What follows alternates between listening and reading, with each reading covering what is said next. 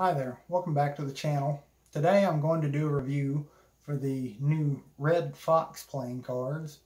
These are available at ecatmagic.com and they are a limited run of 2,500 decks. This is also the first deck produced by Ekaterina, who is a well-known magician and YouTuber. If you haven't seen her YouTube videos, you're definitely going to want to check those out.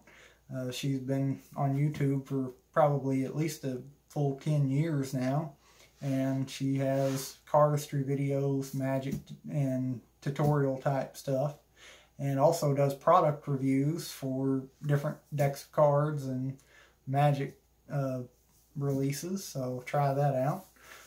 The website, ecatmagic.com, also has some of her signature effects like layers available, so I recommend you check that out as well.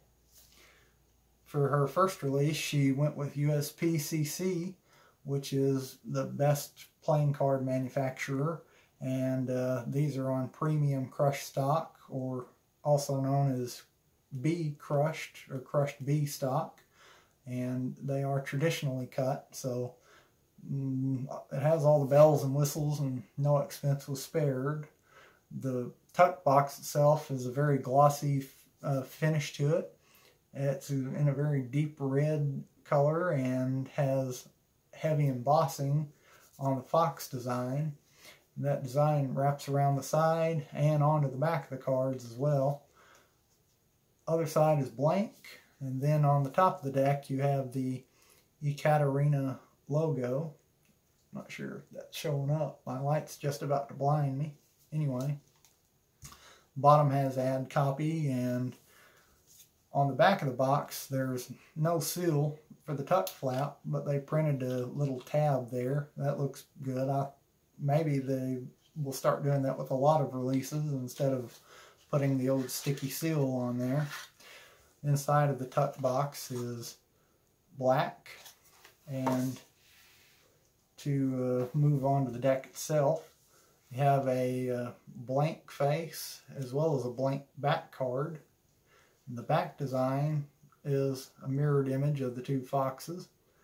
These cards have a thin border on them, and so you have your double backer, and this one lacks the foxes, your other gimmick cards, so you could do tricks involving, making the back disappear. The faces of the cards are standard, and the red cards have been color graded to match that back design as well, so you get the same shade of red on the faces as well as on the back. Standard faces, these are the standard bicycle court cards, and those are my favorites certainly, and works well with a minimalist style deck like these. For the jokers, you don't get a standard joker. Instead, you'll get a card that has the image of the producer of the deck, Ekaterina, and this card matches the gold layers cards that she's kind of made into her signature effect. And I got one of these sent about 6 or 8 months ago as I ordered some stuff from her website. If you order, you may or may not get one of these, which is a signed fox design, also in gold. I don't know if you can see it shimmering there. I don't know how many of those were printed, so I'm not going to promise you you're getting one if you buy, but couldn't hurt to hurry it up anyway. The faces and backs are, like I said, all minimalist design. Standard faces, except for the Ace of Spades. On the Ace of Spades, you get a very simple ace and the Ekaterina brand. I didn't really care for the Ace of Spades. It's probably the one thing this whole deck I really didn't care for, because it essentially just about takes the Ace of Spades and turns it into an advertising card, which nobody likes. This is a knock, not one of the Red Fox cards, but just wanted to show you an example of different minimalist style aces. This is the knock cards through Theory 11. They have ad copy and such. Madison rounders. These actually say Madison on them, but they did include rounders, so it kind of, you know, fit in with the deck. That's something that's kind of missing with this ace design here. That's a minor complaint, but I had to pick out something negative to say, and that was really about the only thing that stands out. I really like this cardstock, Crushed Bee. There a few other decks that are printed with this, Mint 2 and Views by Illusionist. I have both of those, and they feel very similar to this. These cards will Pharaoh shuffle from bottom to top, since they are traditionally cut. After you break them in, however, you can do top to bottom Pharaohs just as easily.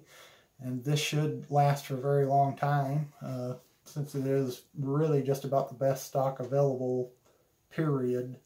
And I think you could do a lot worse than picking up these cards. Also, to say a word about the creator of this deck, you know, she's been on YouTube for a decade.